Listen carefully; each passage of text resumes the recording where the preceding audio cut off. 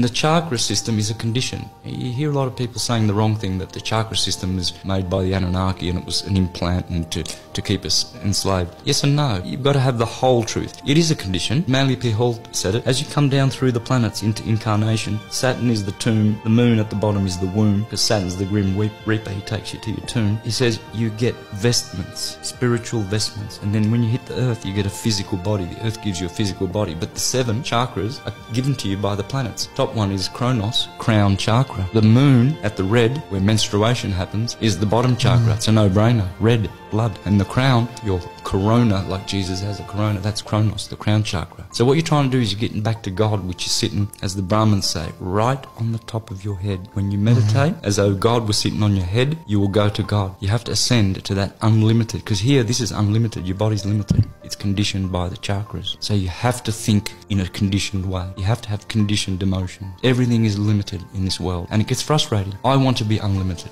So this ebook basically has all of the syncretisms between many religions exploiting many truths. You have to understand that truth is not in just one religion, it is in many, and this is how they hide everything. So if you really want to understand what you are, where you are, this book will literally unveil that for you.